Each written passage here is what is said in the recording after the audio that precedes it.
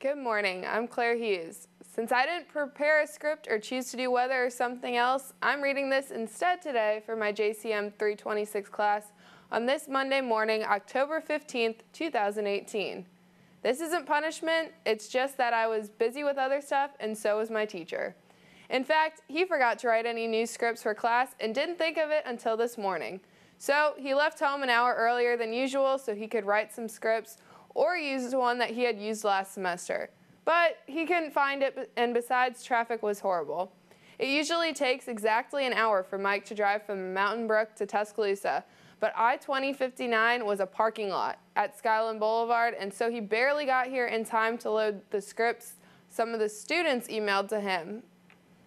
Our teacher thinks reading a script cold like this might be helpful for many of us. Sometime, somewhere, we'll have to read a script that some producer has written that we've not laid eyes on. So instead of fessing up that he forgot to write scripts, he wrote this instead. Frankly, it seems a little lame, but he's the teacher, and what are we going to do? Maybe on that year-end class evaluation he keeps mentioning, we can really hammer him for not being prepared. I mean, good Lord, he gets paid to do this, and then he uses heavy traffic and a busy schedule as an excuse. Lame.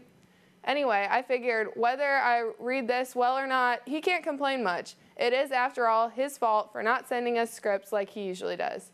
Oh, and by the way, Bama won again, this time by 29 points over Missouri.